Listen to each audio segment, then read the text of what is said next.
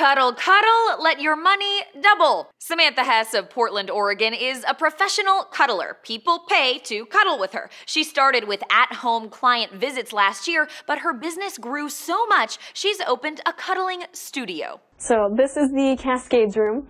This was done by a local artist. We use new pillowcases for each session. 30-year-old Hess's Cuddle Up to Me studio has been open less than a week. Clients are charged $1 a minute for platonic cuddling and can book sessions from 15 minutes up to 5 hours. We just make people feel loved and accepted for who they are. And according to KPTV, she's gotten about 10,000 emails in just this first week. Say each of those 10,000 people did just one 1-hour session, that's $600,000. She's now having to hire and train new cuddlers. All of the cuddle rooms are equipped with cameras for safety reasons. Lean back on you and you can lean on me. Just a nice way to start with somebody. Yeah.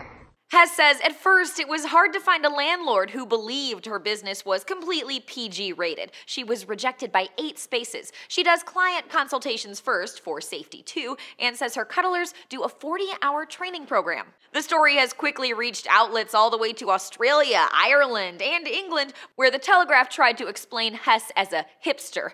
Hilarious. But we'll note, we have heard these stories before. In 2012, we told you about another professional cuddler. And also in 2012, a cuddle cafe in Japan opened up. Hess says she plans to be a professional cuddler for the rest of her life. So just an eye-catching story or a real lasting business here. Tweet us and let us know. Would you cuddle up? For Newsy, I'm Lauren Zima.